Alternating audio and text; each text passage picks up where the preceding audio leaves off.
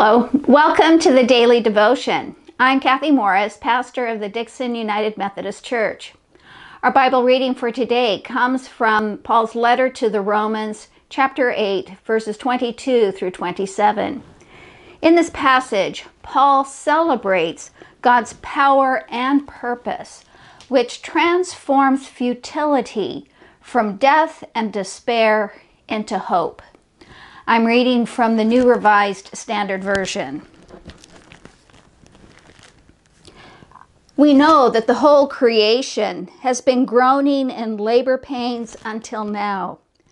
And not only the creation, but we ourselves, who have the first fruits of the Spirit, groan inwardly while we wait for the adoption, the redemption of our bodies. For in hope we were saved. Now, hope that is seen is not hope. For who hopes for what is seen? But if we hope for what we do not see, we wait for it with patience. Likewise, the Spirit helps us in our weakness, for we do not know how to pray as we ought. But that very Spirit intercedes with sighs too deep for words. And God, who searches the heart, knows what is the mind of the Spirit, because the Spirit intercedes for the saints according to the will of God. For in hope we were saved. This is a message that we need to hear regularly and often. For in hope we were saved.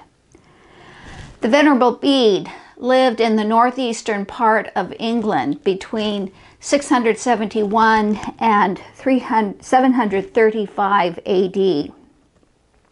He entered monastic life at the young age of 7. He proved himself to be an able scholar, and he became known as the father of English history. He also ranks amongst the doctors of the church. This is a designation reserved for a very few scholars and theologians. There is a beautiful prayer written by the Venerable Bede, and it prays for a renewal of hope.